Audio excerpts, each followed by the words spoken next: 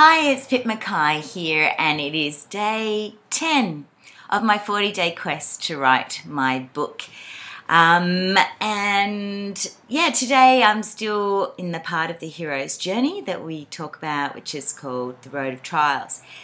And one of the things that I was looking at today, and one of the things that I understand about being successful, is to not really worry too much about what other people think. That it's important to listen to other people's opinions of what you're doing in your work, particularly if you're talking to an audience. But really, in the end, you just got to let it go and be yourself and go for it. And if people like you, then they're a part of your tribe. And if they don't like you, well, then it's a good filter system to filter out those people who aren't meant to be with you, because you just can't be with everyone and you can't please everyone either. And it was really interesting because just on the last blog, I had it might have been the blog before, I had two responses to exactly the same blog that were completely the opposite. So one response was, Pip, are you procrastinating? What part of the hero's journey is that? And the other response was, Pip, I think you're working too hard. You need to take a break. So it was interesting to see completely opposite opinions of the same thing.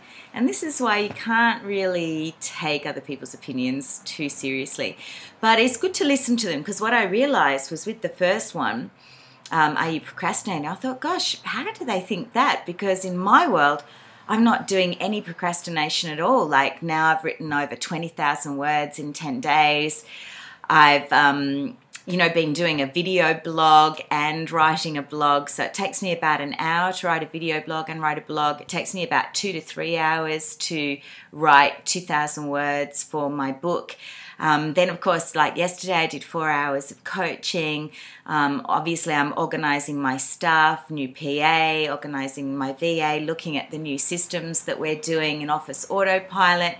Got quotes to get the room next door painted, and it just goes on and on and on. So I feel like I've been hugely productive, even if sometimes I haven't felt like it, or even like yesterday I was feeling a bit bored. But what I realised that the boredom I felt yesterday was just actually fatigue and needing to have a break. And since I'd made my quota of words that I had written, I'd overachieved in my quota for the last few days. So then yesterday I could take a bit of a break, and that was really good because my eyes were hurting and had a bit of an allergic reaction to the paint. So it was just really interesting to hear that person's response.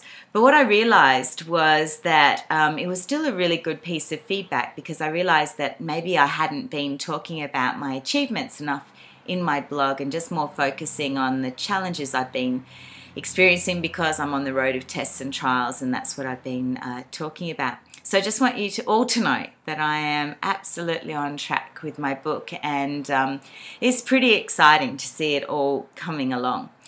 It's interesting because when I was a child, when I was about 7 or 8 years old, my dad told me this kind of metaphor. And it relates to this thing about worrying about what people think. Because, I think the main reason why people don't get started and do their passion and purpose is, one, is they don't know whether it'll work or not. But two, they're worried about what people will think, and particularly if they fail, what will people think? But in the end,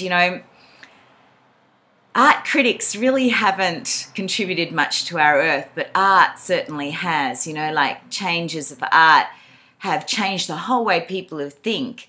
But really, an art critic is not really contributing anything to the world. And so I think it's sad if the critics in our lives or the critics in the world stop people from contributing their unique passion and purpose or their unique pieces of creativity to the world. That doesn't bring the world forward. What does bring the world forward is when people just go for it and are themselves and see, some people are going to like it and some people aren't, and different people are going to like different things. So I don't know if you can see this picture here. It's a pre-Raphaelite painting, and the pre-Raphaelite painters were so vilified when they first brought out their work. And of course, they become one of the most influential art movements, that we've had in art,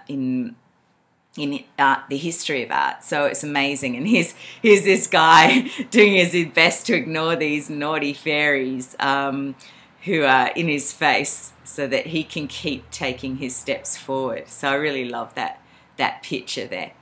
And that's what I tend to think of critics as, just kind of like naughty fairies, and I just want to get them out of the way. So yeah, anyway, this is a story my dad told me when I was about 7 or 8, and he said that once upon a time there was a man, a father, and his little girl, and they were on their way to the market, and they had a donkey with them. And first of all, the little girl was riding the donkey, and the father was walking beside the donkey's head. And they walked past some people, and the people said, "What's that little girl doing on the donkey whilst her father walks? You know, she should be walking, and let her elders be respectful, let her elders ride."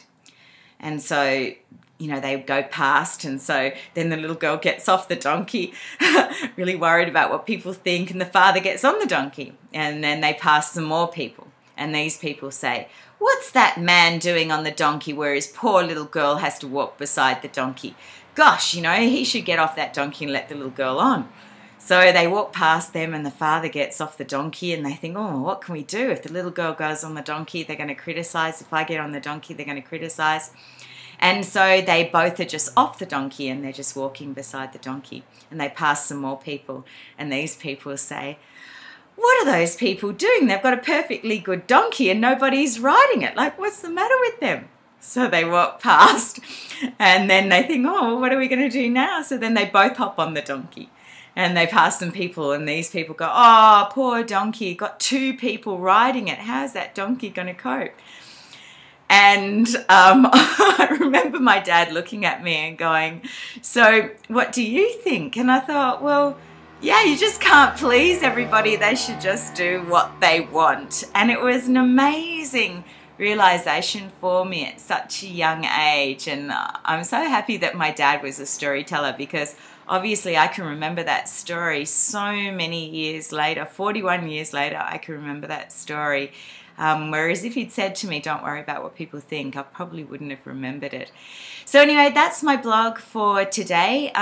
Today I've been looking at, in my story, my book on archetypes, I've just been looking at how I'm introducing each one of the archetypes and keywords and sub-archetypes. And that's been pretty easy work today. But I still got my 2,000 words in, so pretty pleased with that. Okay, I'll speak with you soon. Bye. Have fun creating and contributing. Bye.